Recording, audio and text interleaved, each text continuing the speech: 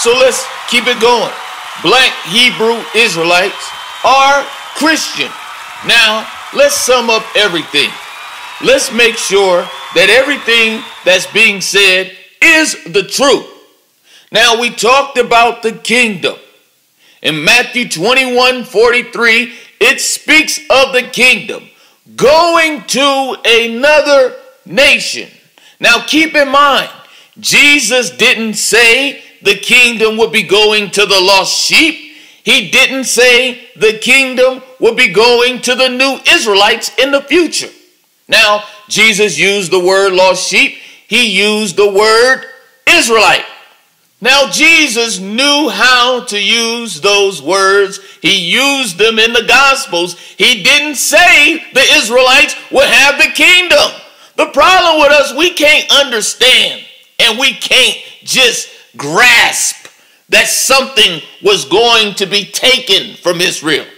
When the black man reads Matthew 21:43, it reads, "And the kingdom shall be taken from you and given to another nation," the black man automatically just believes that that says the kingdom shall be given to Israel. God said the kingdom will be taken from Israel, but in their little minds, it reads to them, the kingdom shall be given to Israel.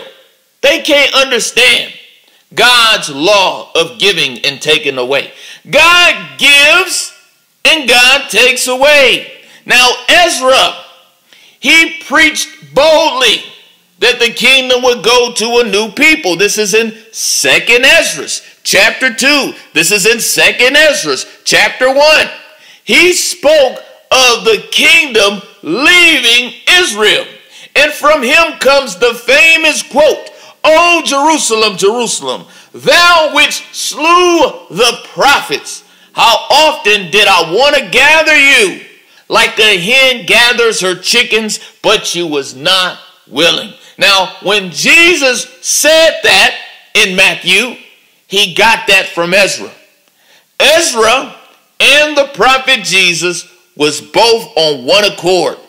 They both spoke of the kingdom leaving Israel. Now, even John the Baptist said the same thing. He said, don't think that just because you are a child of Abraham, okay, that you're going to get the kingdom.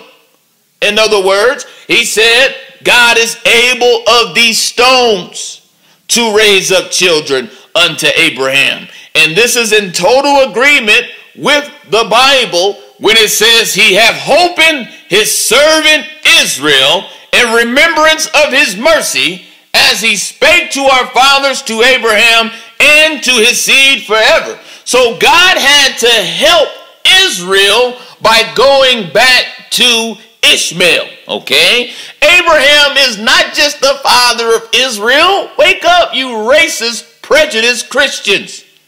Abraham is the father of many nations. Why? Because from him came the Gentile messenger, okay? All the other prophets were only sent to their own nation, okay? Jesus was a prophet to Israel, okay? But the prophet Muhammad, peace and blessings be upon him, he was sent as a mercy to all of humanity. He was sent to gather all the families of the earth. Also, he didn't say the kingdom would be going to the northern kingdom, as iuic teaches. He didn't say that.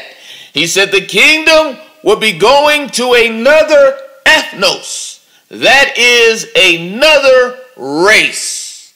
So with that, we can conclude that the kingdom was taken from Israel.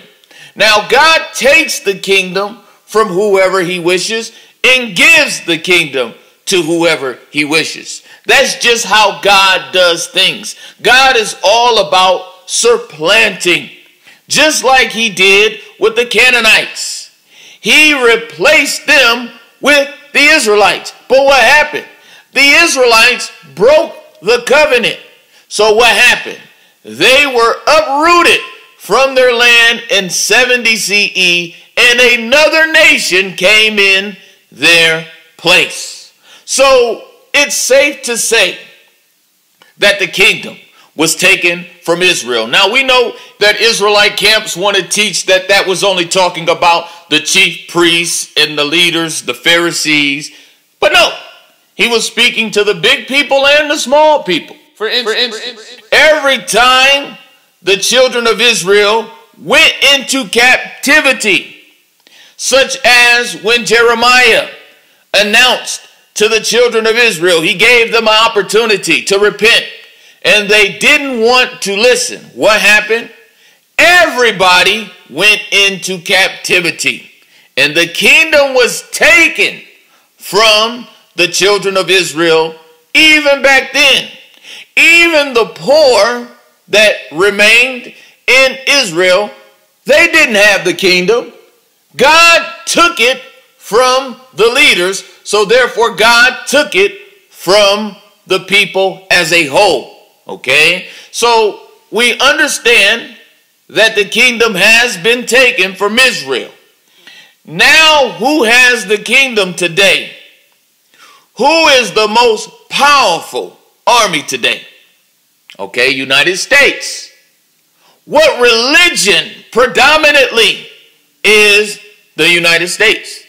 United States is Christian, okay? Now, we have some sprinkles in there, but about 69% of the U.S. Army is Christian, Catholic, Baptist, everything in between in the Christian faith is in the military. So therefore, it is safe to say that the kingdom is in the hand of the Christians today. That's why I teach metaphors. I told you, the house of Saul is the house of Christianity, because the house of Saul is, in fact, the house of Paul. And so the founder of Christianity is none other than who? You know his name. His name was Paul, whose name used to be Saul. And he is still Saul. He's still the wolf in sheep clothing that Jesus warned us about, that would come after him with the signs, with the miracles. Jesus warned of one coming out of the wilderness, out of the desert. Okay? He said, do not believe it. That's Paul. Now, Paul was a Pharisee. He was the son of a Pharisee. Jesus was the only prophet to warn us about the leaven of the Pharisees. What is leaven? Leaven is yeast. And the children of Israel were told not to eat leavened bread during the killing of the firstborn, because what is that going into? That is going into the teaching that Jesus Christ rose from the dead. The same exact thing that King Saul was doing.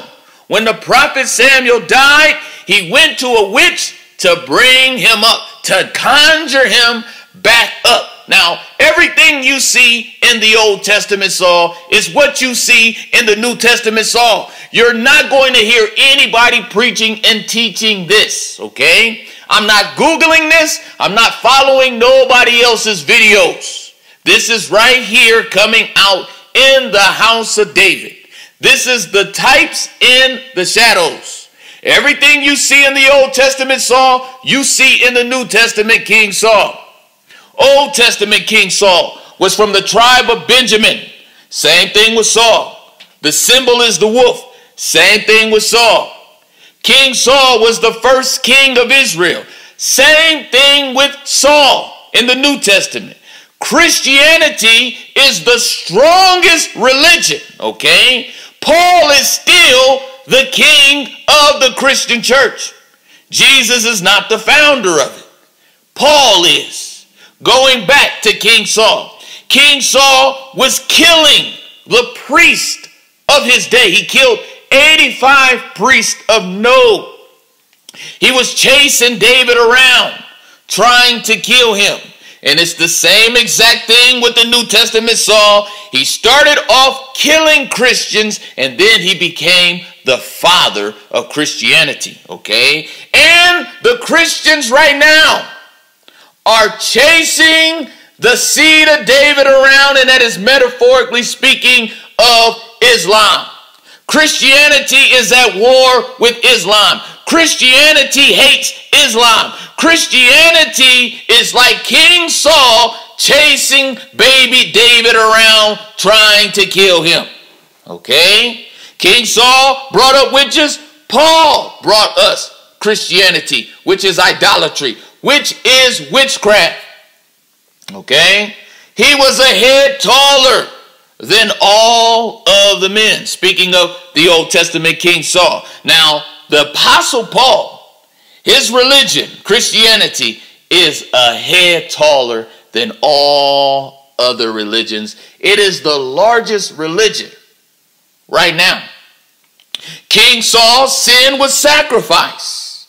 He was sacrificing on the battlefield. He was supposed to wait a full 7 days, a number of completion, until Samuel came and offered the sacrifice. It's the same thing with the New Testament King Saul. He crucified Jesus. He sacrificed Jesus too soon. Jesus did not die yet. Jesus will not die until later. God is going to cause him to die a natural death. So the sin of the first King Saul was sacrifice. The sin of the New Testament King Saul was sacrifice. Now get this. The Old Testament King Saul was supposed to kill off the Amalekites. Okay? But what was he doing? He was offering sacrifices, saying that sacrifices is better than obedience. And Samuel had to correct him and say, you know what? Obedience is better than sacrifice. This is the exact same thing in Christianity. King Saul is still alive, okay? His teachings are still alive. And it's through the apostate Paul. His sin was sacrifice. He teaches us that what Jesus did on the cross, supposedly, is greater than all of our obedience. He is following his ancestor, King Saul. Everything you see in that man in the Old Testament, you see in the same man in the New Testament. Okay? So the church has failed. The Israelite camps have failed. All right? They don't see the truth that's right before your eyes. God made it so simple. So simple. The house of Saul is the house of Paul. This is proof that Paul is the founder of Christianity. Now, the Old Testament Saul, he presumed to take on the office of a priest. And the New Testament Saul presumed to take on the office of a prophet, of an apostle. That's why he's the only one who calls himself an apostle. Okay? There's nothing new under the sun. The thing that have been is the thing that shall be. The Old Testament King Saul was supposed to kill off the seed of Edom, or the seed of Esau, or Isa, prophet Isa. The first Saul was supposed to kill the seed of Esau, everything.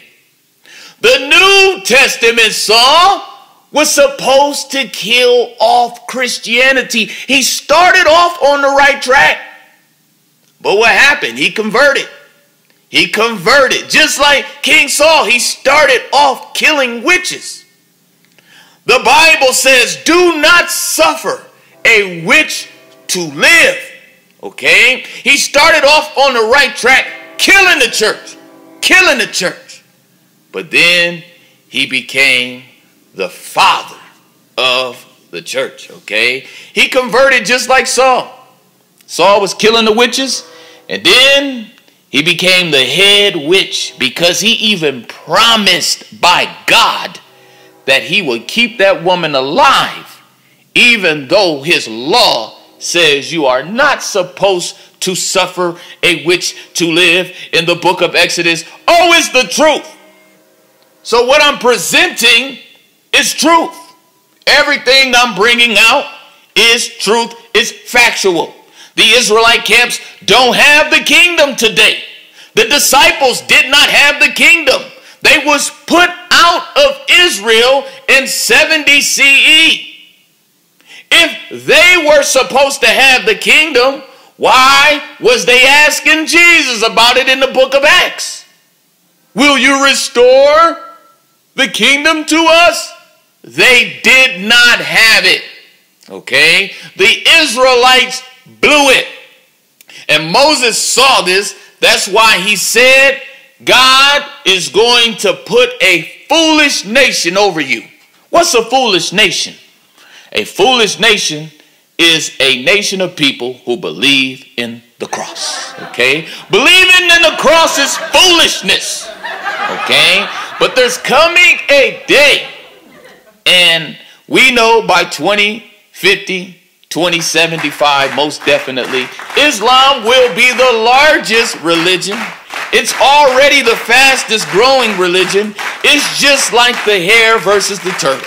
The hare or the rabbit, or get it, the rabbi, Paul, he was ahead. Christianity was ahead for a long time. Well, what happened?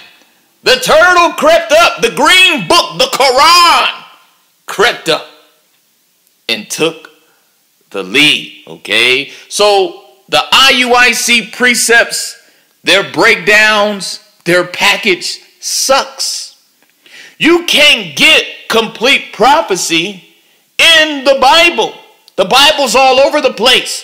1 minute is talking about restoring Israel. 1 minute is talking about not having any mercy on Israel. Those are dark sentences. God only spoke plainly to Moses. So going by their northern kingdom breakdowns and Hosea chapter 1 and the Gentiles and all that, you will be lost. They don't even know what happened to the tribe of Dan. Okay? Because the prophecy was passed to the nation of Ishmael. The scepter of the prophethood went to Shiloh, and the book was sealed to the Beni Israel. You get the most truest prophecies in the Quran. For instance, people say there's no prophecy in the Quran. Well, the Quran says that Islam would prevail above all religions. And right now, we are on our way to being number one. Okay? The Quran says that the book will be preserved. The Quran is preserved. We don't have any unknown authors like the Bible. The Quran says neither did they kill him nor crucify him, for Allah took him. Now, that right there is the most simple truth that's right before your eyes. In the Bible, Joseph was a type and shadow of Jesus. They have about 60 parallels. Now, Joseph, he was not killed. It was a big lie. It was a lie that was hid for a long time. And then the truth came out later, and it's the same exact thing with the prophet Isa. He was not killed. It only was made to appear to them that way. But he was not killed nor crucified, for Allah took him. The Prophet Muhammad said that in the last day, people would be only dressing to show their bodies. That's true.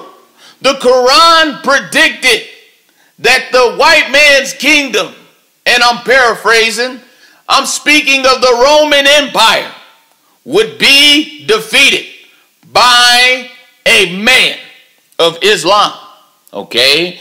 Constantinople was defeated by Mehmet II, which is Mohammed in Turkish, and he defeated the Roman Empire.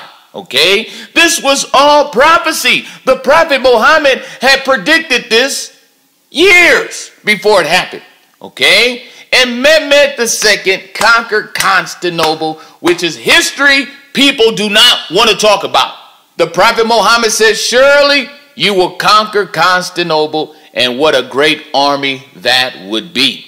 And trust me, all those attempts and failed, and he was the successful one to conquer Constantinople. So when we talk about prophecy, people don't know what prophecy is. They don't understand the truth is prophecy. You don't even get it that when you have the truth, that's real prophecy. So when a person says the Quran has no prophecy, that's because they have no spiritual understanding. Okay? And they've been cherry picking, and most people that talk bad about the Quran haven't even read it. They pick and choose which hadiths they believe, okay? And that's what you have. You have speculation, you have conjecture, you have assumption. So to sum it all up, we know that the house of Saul is the house of Paul, and that's Christianity. The founder of Christianity is Paul. We know that they have the kingdom today, but it's temporary. One day, the kingdom will go to the house of David, and that is Islam. Assalamu alaikum to my brothers and sisters in the real truth. What's stopping you? What's stopping you from joining Islam today? Oh, it's the discipline. Oh, it's the prayers, huh? Oh, it's you got to wash your ass, huh? You got to wash up. You don't want to wash up, okay? We promote cleanliness in Islam, okay? But let me tell you something. The Quran talks about hell more than any other book. I encourage you to take your salvation seriously. Assalamu alaikum.